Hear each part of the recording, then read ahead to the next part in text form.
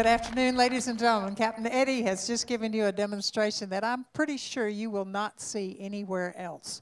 So thank you to the crew, to the ground crew who cleared the area, the CAP cadets. My name is Connie Boland, and I'm the founder of Warbirds in Review.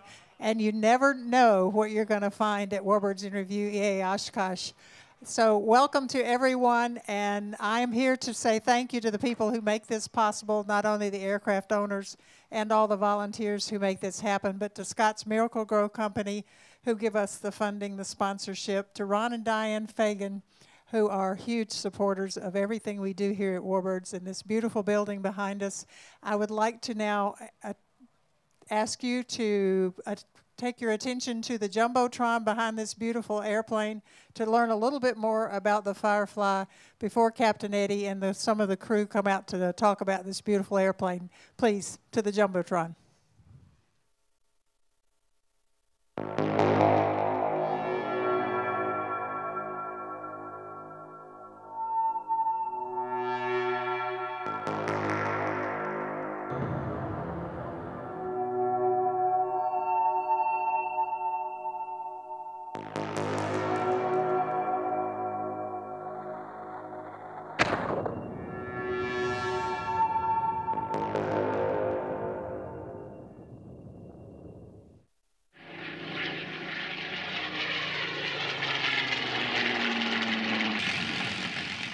This is a nifty looking airplane. But what is it? It looks something like some other military planes, especially the P-51 Mustang, but look more closely and you realize its design is all its own. We see lots of Mustangs, B-17s, and C-47s. Corsairs and Adventures.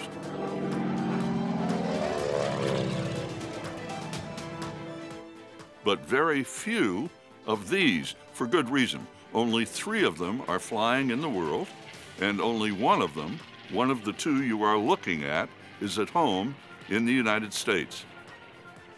Say hello to the British Fairey Aviation Company Firefly. 2 cockpits, big prop, a tail dragger with folding wings. It was carrier-based British Royal Navy and later flown by Australia, Canada, and the Dutch. The Firefly saw its first combat in World War II, July 1944, launched from the British aircraft carrier Indefatigable off the coast of Norway, which was under German control. It attacked the German battleship Tirpitz and other enemy ships in Norwegian waters. It was a reconnaissance day-night fighter and anti-submarine aircraft. So much of what we see on screens about World War II in the Pacific is about American forces. One of the best known was Victory at Sea on NBC with powerful, haunting music by Richard Rodgers.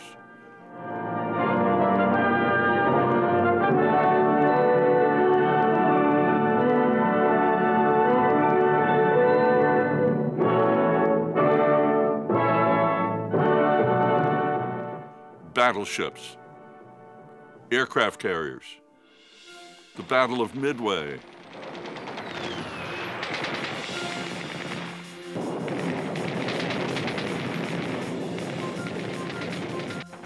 Marines and Army soldiers being slaughtered in attacks on Japanese-controlled islands day after day, month after month, Iwo Jima, Okinawa, and many more. What is less known is that the British and Australian navies joined American fleets fighting the Japanese. One of their key weapons was the Firefly that attacked Sumatra, Japanese-controlled Formosa, now Taiwan, Truk Lagoon, and the home islands of Japan. Years later, Fireflies attacked North Korea in that horrible war. More than 1,700 Fireflies of various designs were built. It was the British Navy's most capable 2-seat fighter of World War II. Restoring iconic military aircraft requires vast amounts of time, money, and effort. Thousands of men and women, young and not so young, continue to volunteer to restore and maintain vintage aircraft so that all of us will never forget the people who designed, built, and flew these planes. Too many of them died so that each of us can continue to live free and enjoy the privileges of freedom.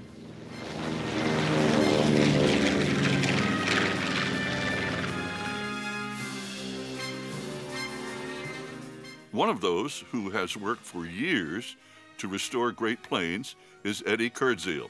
He's a retired naval aviator, flew the A-4, the F-8 Crusader, the A-7 Corsair, and the S-3 Viking. As a civilian, he's been a Delta captain for decades. The Canadian Warplane Heritage Museum's collection of more than 40 aircraft began with the purchase of the Fairey Firefly in 1979. The museum maintains and preserves Canada's aviation history as it continues to restore aircraft that are both great pieces of workmanship and airworthy.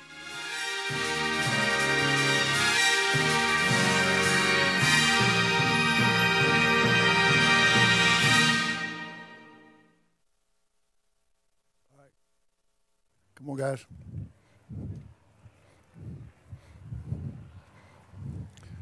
You take those two far seats, okay?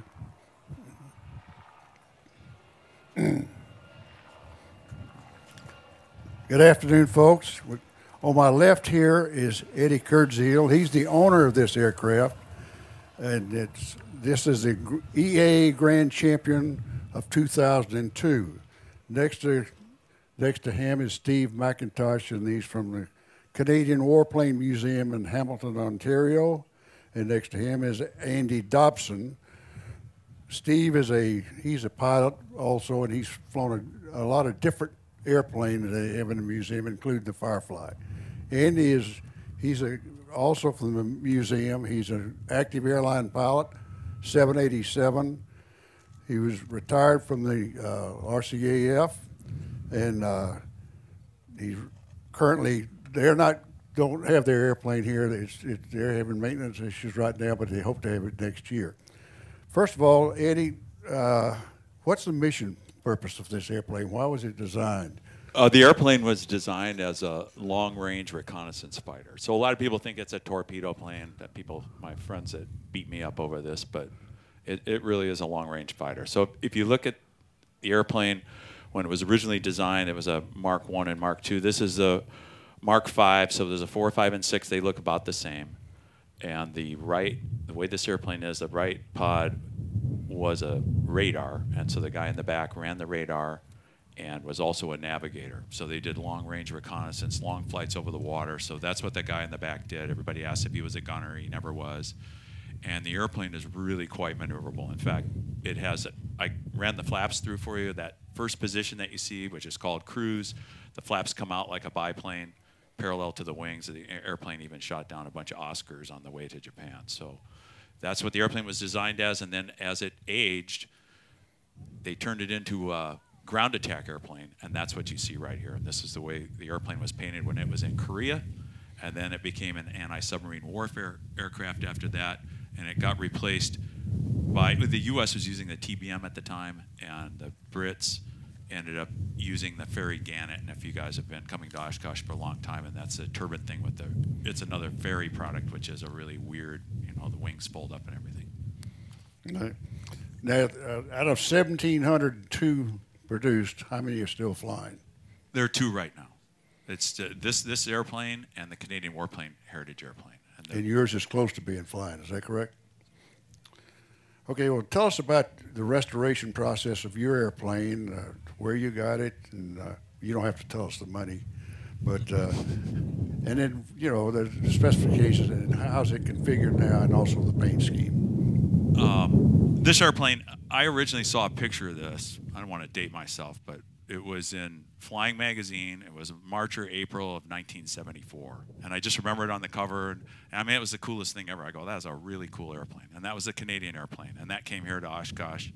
And I don't remember ever seeing it fly, but I actually saw the Royal Navy had an airplane in their historic flight that flew in England. And I saw that airplane fly, but that airplane crashed. And both guys were tragically killed. And those were flown by the reserves. This airplane was sold at auction in 1965. So what happened was this airplane served in the Royal Australian Navy. It was delivered in 1950. And I have a little signboard. You guys can come out afterwards and take a look at it. And then airplane flew until I think 56 or 57. Then they converted the airplane into a target towing airplane. So it had a tow package on the bottom of it.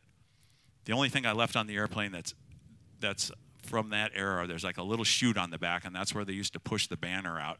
And that was towed 3,000 feet behind this airplane, and the ships would shoot at it. So, yeah, guys told me that the guns were radar guided. Sometimes they'd lock onto the wire and start climbing their way up towards the airplane.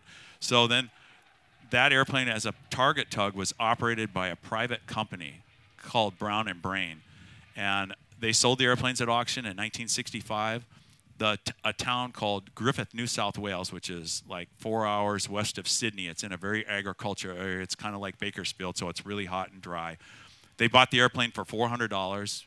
They got somebody to donate the fuel. They flew the airplane to Griffith, and they put it up on a pole, and it stayed up there for like 40 years. And so it was just a big birdhouse. There was another Firefly flying in Australia that a guy had restored, and that airplane crashed. And so when it crashed, it broke its back. And they said, well, we can't restore it. It's going to cost too much money. So the people that I got the airplane from, I saw an ad in Trade a Plane. You guys shouldn't read that newspaper, as you know. And it's 60% restored Firefly, right? That's what it said. I said, oh, this would be so cool to have this. And I'll just get it to fly. And so basically, they were the ones that negotiated with the town for 2 years to take it off the pole. And the town said, well, you can't take all of it because it's a historic landmark. This airplane flew in Korea, you know, so you can have the body, but you can't take the wings or the tail. So this is the wings and the tail off of 828 and the body off of the one that was on the pole. We figured, well, the serial number follows WB518, and that's the airplane that was on the pole. And the wings and the tail are actually, I don't even know if they're off of 828. We don't know what they came from, because if you look at the serial numbers and the dates, one wing is 1951, the other wing is 1948. The tail is 1946. So I think anytime the airplanes came aboard ship and they were damaged, they would just take parts out of stores and just repair the airplane. So we figured the serial number follows the fuselage. So this is WB518. And so this is 45,000 man-hours restoration. It was restored from, I bought the airplane in 94. I first saw it in Trade a Plane in 1993. And out here in the audience, I have to recognize a guy because I'm just Jacques' custodian, and out here in the audience is Tim Fries. Tim, if you'll stand up. He started when he was like 12 working on this thing. I won't tell you how old he is now, but he's the one that basically built this whole airplane in QG Aviation of America out in Fort Collins in Colorado. So that's who did the airplane, and that's what you see now. Okay, how about the paint job? Paint job was done by Ron Maley. Yeah. Oh, yeah, it represents Korea. This is exactly how this airplane was painted. It was the CO of the squadron's airplane.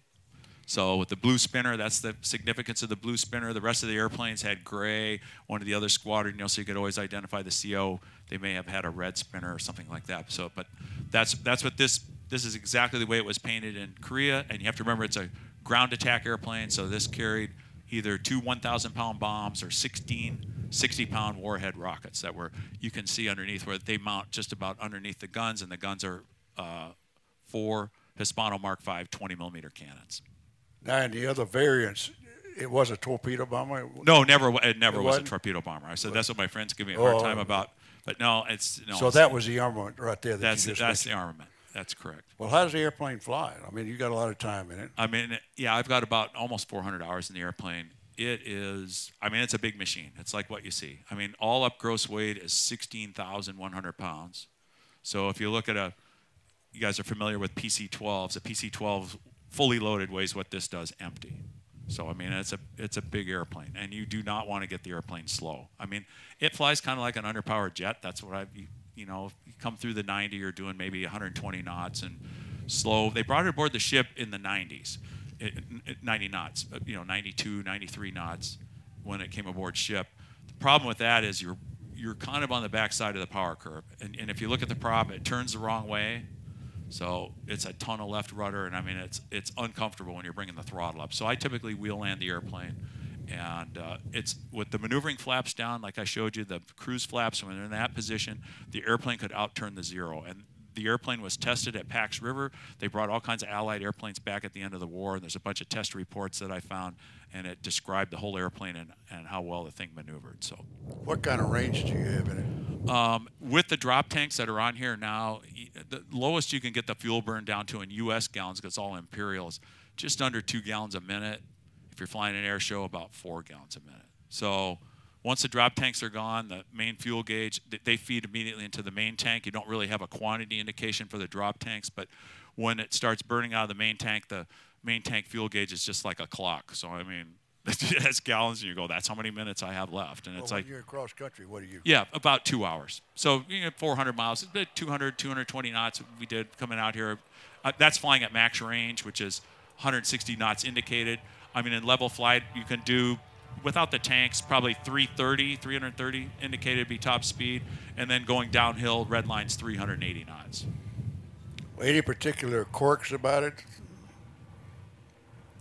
It's a pretty honest airplane. It's just a big machine. I mean, that's the one thing you have to realize. It's heavy. The wings are pretty heavily loaded. And for a fighter, you know, I mean, it does aerobatics and everything, but you just don't want to get slow in it.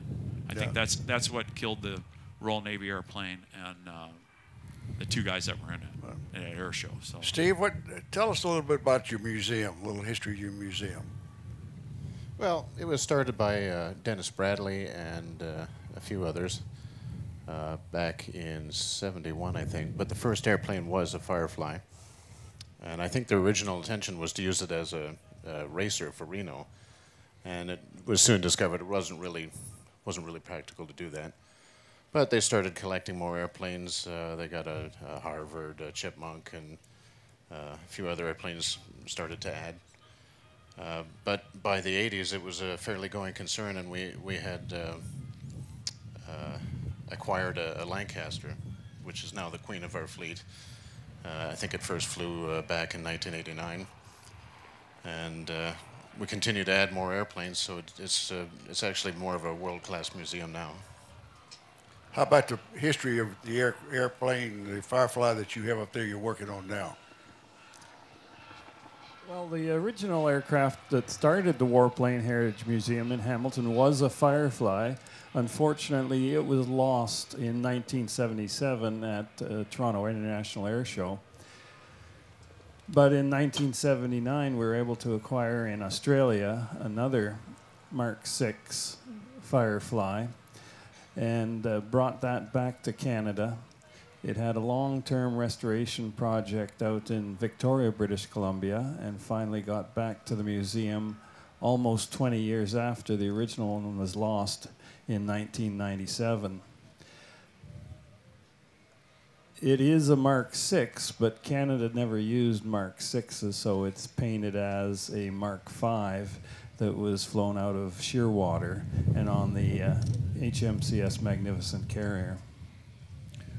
Now, all of you have flown lots of other Warbirds. How would you compare this to other Warbirds you've flown, particularly in the museum, and also for you, Eddie?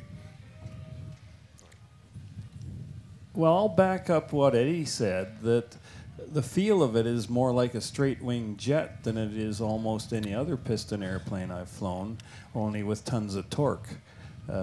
It is very honest, it's powerful, it's fast, and the most remarkable feature I find is how well harmonized the controls are. The roll rate, the pitch rate, the forces, everything works just beautifully with each other. Well, any of you, how well did it fulfill its mission requirements? It did a really good job with mission requirements just by the length of time that it remained in service. Because, I mean, there are very few airplanes that stayed in service for, You know, this airplane was designed in '39. I first flew in '41. First combat mission was '44, and you figure it operated until '65. Yeah. I mean, that is a long time. I mean, and they made some of them into drones too. So they were remotely piloted, and they shot those down with meteors and stuff like that to try out missiles and different armament. Was there any particular reason that the cockpits are so far separated? I don't know. There's a fuel tank in between, and Okay, nobody likes that. Yeah, you got a little flying bomb there, I guess. Well, what do you guys get out of flying this around the country and showing it to the different people personally? You know, when I first finished the restoration, I mean, it was 8 years. I mean, it was a tough road to hoe. I mean, I had no idea. I mean, I think I'm kind of dyslexic, so when I look at a project, I kind of imagine what it looks like in the end, and then kind of work backwards to figure out how I'm going to do it. You know, otherwise I would never do it. You know, you start at step 1 and go step 300,000 something. I mean, it's just overwhelming. And I think because I've flown fighters and all this stuff before, you know, the airplane was kind of underwhelming when I flew it the first time, and I was just relieved that it was just done. You know, I mean, I was just like so happy the project was finished. I can't take any more. It's just too hard. And people go, well, that's pretty anticlimactic. And I'd say maybe 7 or 8 years into flying it, all of a sudden I realized, you know, what I got to do. And it's just an absolute privilege because, I mean, if this thing could just talk, I mean, it's when you're alone with it in the hangar, cleaning it off or something at the end of, you know, flying it, it's basically 40 hours of my time for every flight hour. And that's not the mechanics, that's just me. I mean, that's to put it away, to clean it, to keep it, to make it look the way it does, to pre-flight it, to get ready to go on an air show some places. Takes probably 2 days. And somebody said, well, what don't you get? When these airplanes were in service, 100 people took care of 3 of them. And I keep waiting for the other 30-some guys to show up, but they haven't showed up yet. So, you know, it's just an overwhelming amount of work. I mean, just even to bring this here, it was 15 hours a day. Tim and I worked, you know, and it's just you think it's going to be easy. It just doesn't happen that way. But flying it, you know, the airplane really belongs to all of you guys, and I have to recognize all the Australians that are out here that have come from halfway around the world to see this. In fact, we have Air Marshal is out here too from the Royal Australian Air Force, and I know he's not a Navy guy, but we'll accept him.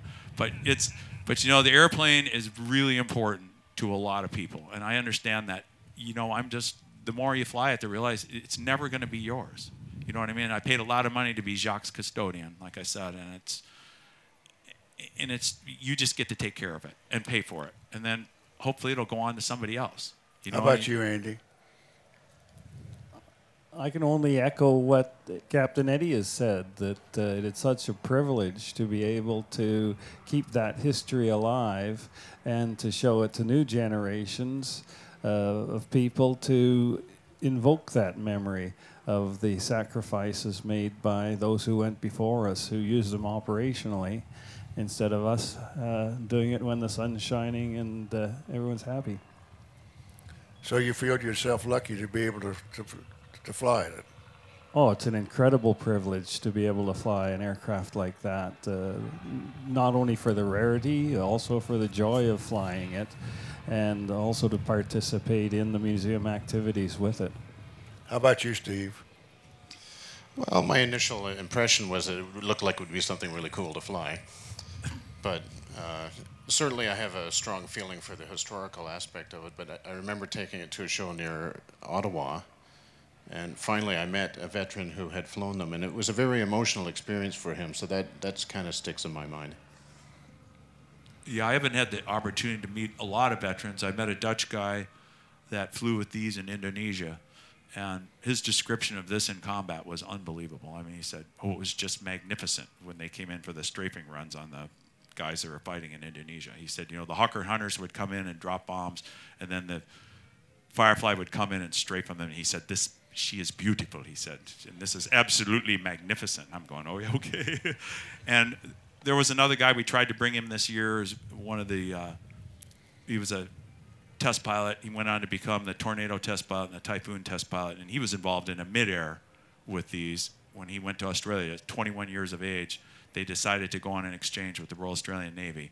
And he and his best friend went down there, and his best friend did a head-on pass on a flight of 3 when they were up doing navigator training and hit his airplane. And he said there was a big thump when he went by. He said he looked out and 7 feet of his wing was gone. And you know, you talk to these guys, and they're the ones that actually flew it. There's just very, very few people left that actually operated the airplane. And you guys all saw Bridges over Toko-Ri with Mickey Rooney and the helicopter and all that stuff. That was about a Firefly crew that was shot down in Korea and was rescued by the Navy crew that came and picked them up because they had a Sikorsky helicopter stationed on board HMS Sydney. And Hank, I got to meet the guy that was in the back seat, was still alive. And he escaped the North Koreans, and it was the U.S. helicopter that picked him up. And so the whole thing in the movie was actually about a Firefly that was shot down in Korea. Okay, we've got, have you got anything else that you'd like to add right now? We're going to have question and answer. Go ahead. How about some Q&A? I got to get my mics out here. You have a Merlin or a Griffin? It's a Griffin. So this is the largest V12 that Rolls-Royce ever built. It's 1,000 cubic inches bigger than the Merlin, 38 liters of swept volume. Stock horsepower is 2450. And the way it's restored, if we had 150 octane fuel, which we don't have, probably 3,000. We've got 58 heads and banks on. So it's only an estimate. We haven't been able to run it at that. Does it have a TBO or not? I wish it had a TBO. But like halfway through life, you know, I think if you really take care of it, maybe 800 hours, maybe. You know, the first engine we had in this, we pulled the heads and banks at 150. They were leaking coolant. I mean, it's been problematic, but I think the guys at Vintage V12s have worked on this. I mean, I don't know of anybody else in the world that can really overhaul one right now, but they've made all the molds for the seals and everything. And right now, you know, knock on wood, this new engine, I mean, there wasn't a leak all the way from Colorado, which is really amazing. It's because that has never happened with this airplane. So I think they've done 9 engines after this one was restored, and this was kind of the test engine. So now the new one's in here, and it's pretty fantastic. It's more durable than a Merlin because of the cam setups and all that kind of stuff. When the British Pacific Fleet equipped itself, they used a few of these, but mostly they used Corsairs and Hellcats and Avengers. How did this compare with the American-built aircraft, not only operated by the United States Navy, but also by the Royal Navy in terms of performance and capability? You know, like I told you before, they brought a Firefly back to Pax River, and I can't remember the name of the book, but it's a whole series of tests that they did with every aircraft. I talked to Eric Brown at length, who was, and I think you guys know who he was. You know, he's had more carrier landings than anybody ever, and he just died a couple of years ago. He was at 96 years of age, and he was really a great guy. And I asked him, I said, what do you think? And he compared it very favorably with it was like Hellcat. And it shot down a lot of Oscars on the way. You know, they did all the Jimas, you know, Ichijima, Chichijima, you know, all on its way up to Japan. So how many were operational in the Pacific at that time? Do you have any idea? Oh, I have no idea. You know, you'd have to read the history, and I remember which squadrons went there, and they were on a number of carriers. And then, like I said, in Korea, then it turned into a ground attack airplane. That's why the invasion stripes are on it, because there were other propeller airplane there, but they were Yaks, and so they didn't want the jets to shoot them down. And so that's why you see the invasion stripes on the airplane. And they're from Korea. Next. Over here. Okay. Just a question. Why is there a shield on the port exhaust stacks? Oh, there's a shield on both sides, and those are basically flash hiders for night flying. So, and because the flames will just blind you, so you can't see them with the flash hiders on there.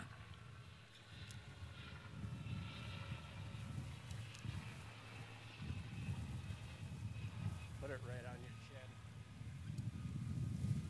Captain Eddie, tell us about your travels to find parts for the airplane during the restoration time.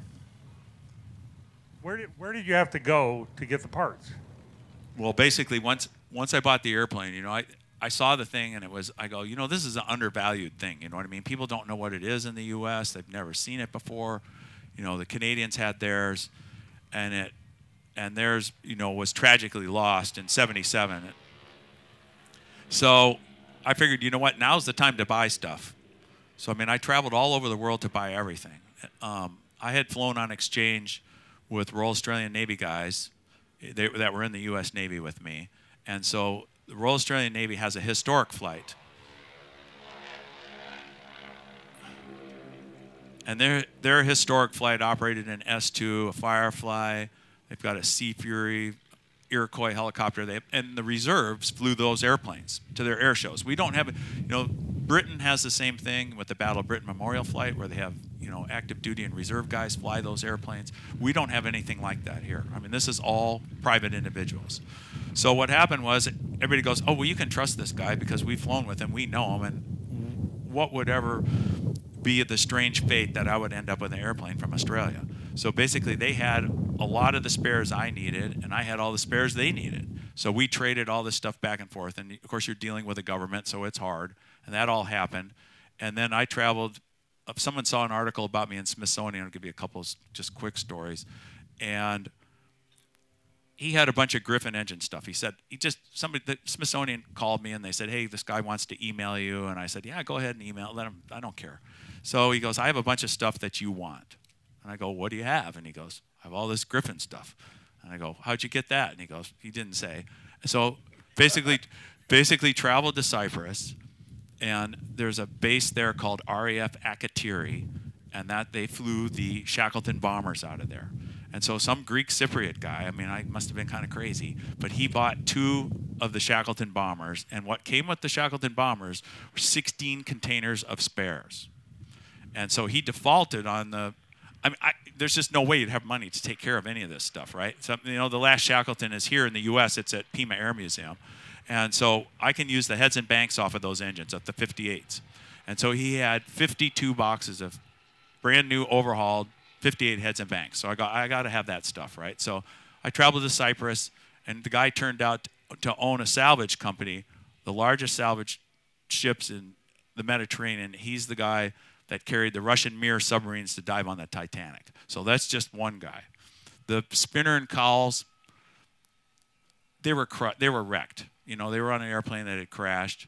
And so a friend of mine in Australia said, I know where there's a set of spinner, there's a spinner and some cowls. So the mechanic said, well, it's going to cost like $50,000 to make a spinner. And I'm going, no, that doesn't sound good. So they were on the wall of a bar. I go, where's the bar? And they go, we have no idea. So 6 months later, he calls me, he goes, I found the bar. It's in Melbourne. So we flew an air show. We're in Tasmania, and then on the way back, we said, well, let's go to Melbourne and we'll look at it. And sure enough, there it is up on the wall of the bar. I mean, painted with shark's teeth, and it had like a little picture of a firefly next to it. And I go, I got to have this stuff. So we talked to the bar. They go, we're not going to sell it. It's an integral part of our decor. I go, okay. Oh, that sucks. So 6 months later, I get a call. Guess what? The bar's on leased land. They're building the convention center. The bar has to be torn down. I go, oh, good. So he goes, everything is up for auction. So in between the ladies' soap dispensers and the men's urinals was a thing called the bomb aimer nose. And the bomb aimer nose is this spinner and these cowls. And so my friend said, I said, can you go bid on it? He goes, no, I can't. I got a cell phone. I got another guy that's going to do that. So I call up at the end. I said, wait, I got to have it. I mean, I don't care what it costs, but don't tell the auction people because they'll just raise the price on me and that'll kill me, right? I mean, they could make $1 trillion off of me. So long story longer, he calls me up. I said, good news and bad news. And I said, what's the good news? He goes, or bad news? He goes, my cell phone died halfway through the auction. I go, oh, that's not good. I said, what's the good news? He goes, you have the bomb aimer nose. He goes, but you paid more for that than anything in the auction. How much did I pay? He goes, $1,500 Australian, which is like $1,000. I go, oh. So then he said, well, you know, the Navy can't pick it up for you, but I have a guy that's going to take care of it over there. So we're just going to put it in his warehouse. So a year later, good news and bad news. The bomb aimer nose is at the Naval Air Station Nara, which is south of Sydney, but it's all damaged. He said the spinner's crushed, the cowls are all scratched up. I go, well, it didn't look like that on the wall, so we don't know who did it. The guy that stored it, or were the workmen taken off the wall or whatever. He goes, good news and bad news. We have a guy here that can fix it, but you have to buy him a microwave for their shop. I said, okay, here's the microwave. So he fixes it all up. It gets shipped to Colorado. Good news and bad news. The bomb aimer nose is here, but the forklift tines went through the box. I go, oh, no, you got to be kidding me. So it got restored one more time. And then a friend of mine tells me 2 years later there was a Made for Australia TV show that was on, and somebody was going to attack and kill the Prime Minister. You got to remember this is a show. And they opened up the container. They were smuggling an F-4 into, this is a TV show, right? They're smuggling an F-4 in a 40-foot container to attack the Prime Minister. And he said when they opened the container up, he goes, guess what was in the container? I go, what was in the container? He goes, the bomb aimer nose. So that's just one part. Was that the hardest part to get? No, that wasn't. What was the hardest part?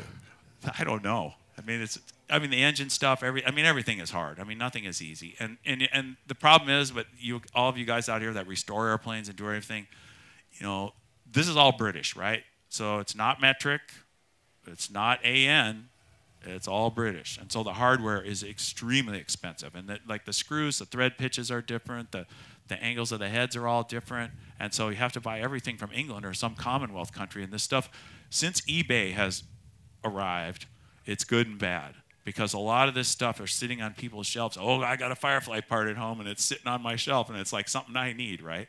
And so the airplane that crashed, that went up on the pole in Griffith. That's still up there. And you know what? That's like all the spare parts are sitting up on that pole. It's like I want those things. Which wing is from 1948? Well, I don't know. You'd have to come over here and look at it. You can come look and see what the little tag says. I'm not sure which one it is. But you know how we found that out is we were putting a bunch of bolts in it, and they didn't fit. And I go, you ordered, these things were high-strength bolts. And I said, you ordered all this stuff. And I can't believe you ordered stuff that doesn't fit. And he goes, the two wings are different. And that's how we figured it out. Relating to the parts that you've purchased, what do you think your total cost is for restoring this airplane? We'll just say it's a lot. And then just my other comment, Steve, your museum in Hamilton is fabulous. Yep. It's a couple Mustangs worth. Good Mustangs.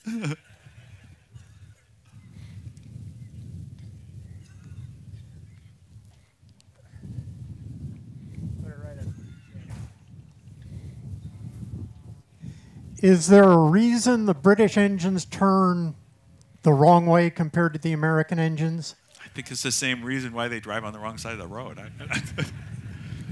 But you know what? Someone pointed out to me once. They said, in the Navy airplanes, it actually works out pretty good because, you're always flying a left pattern, right? So as you come through the 90, if you get slow and you stall the airplane, which way does it roll? It's going to roll to the right. So it's going to roll more upright. What's a U.S. plane do? It rolls to the left and it goes right in. So. And you can see pictures up. They have a lot of, if you guys go online, you can look, guys getting in close wave-offs, and because it does turn the wrong way, the airplane goes to the right. There's a picture of one of these sticking out of the funnel on one of the carriers. It flew right into the island.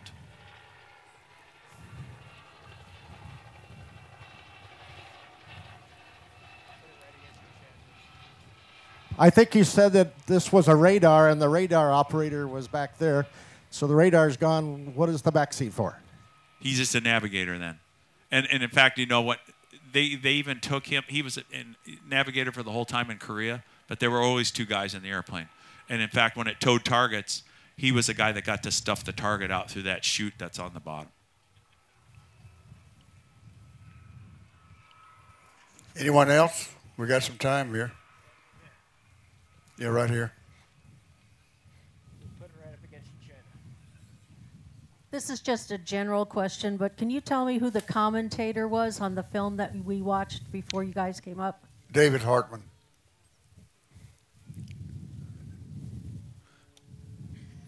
By the way, David will be here starting tomorrow afternoon and be here through Saturday. Could you tell us what the prop diameter is? 14.9. So it's supposedly the biggest prop that was ever put on a British fighter. Is there someone else? Well, thanks for coming, folks. But we have also, for you veterans, we have a challenge coin here, and it's from Fagan Fighters World War II Museum, and it'll be available. I don't know where Kyle is right now. She'll be running out here in a minute. Here she is, the pretty lady with the little straw hat, and she's got that for your veterans. And I want to kind of promote the Warbirds now. You don't have to own a Warbird to be a member of the Warbirds. As a matter of fact, most of us members do not own Warbirds for numerous reasons. But we would love to have you as a member. We have a Warbird building over here on our left. It also has all our merchandise. It's got numerous books, and it's got Bud Anderson's books in there. There's a lot of them in there that if you have an aviation library, you should look around in that thing. And also, we want to promote flyingtv.com. They're the ones that are filming this, and it's live streamed now, and it's going all over the world. You can wave now and see your mother can see you. And thanks again for coming. Really appreciate it.